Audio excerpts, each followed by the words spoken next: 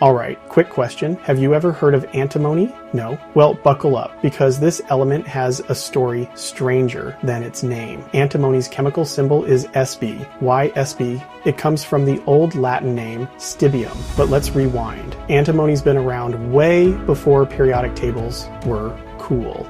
Ancient Egyptians used antimony sulfide as black eyeliner. Yep, Cleopatra was rocking SB thousands of years ago.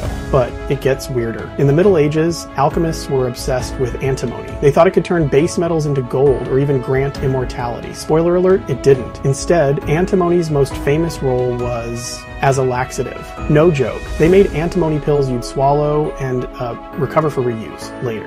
Yeah, ancient recycling. Fast forward to today, and antimony's still super useful. It's used to harden lead in car batteries, so if you've ever cranked up your engine, you've got SB to thank. Fire-resistant materials, antimony compounds help keep buildings and electronics safe from flames. Even sneaks its way into fireworks, giving off those brilliant white flashes. But heads up, antimony can be toxic if you mess with it, so admire it from a distance, science friends. Here's a fun fact. Antimony is so rare in the Earth's crust, it's almost a collector's item.